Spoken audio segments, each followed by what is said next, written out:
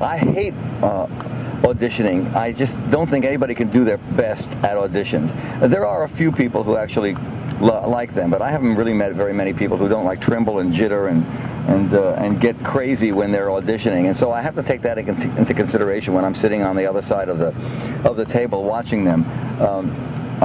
When I audition musicians or singers for my show or for the couple of productions that I've done that for Copacabana, I usually sit and I listen, and if they're as capable as I need them to be, then the most important thing for me is the kind of person they are, because I have to travel with them.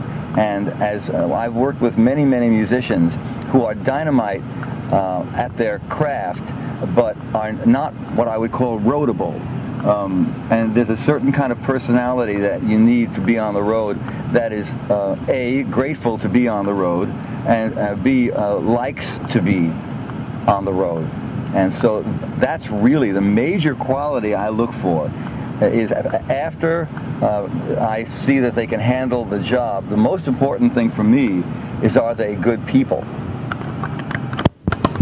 And of course, as you know, the people that I've always traveled with for 20 years have been some of the most wonderful, sweetest, kindest human beings that I've ever met. So many of them are still my friends from years gone by. Deborah Bird and Reparata and the like.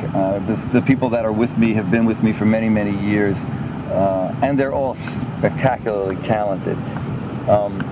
When we get together in the rehearsal hall and begin to work up the songs, it's really a matter of reading the music, matter of listening to the records, and then we have to put our own touch to it. And that's the most fun for me. Then I get to direct. Then I sit back and I say, hey, let's play the strings a little softer, or let's add a little rhythm break here. That's the most fun for me. And musicians that I hire have to be able to do that. Most of the time they just love it. We have a ball rehearsing. Sometimes I think I have more fun rehearsing than I do performing.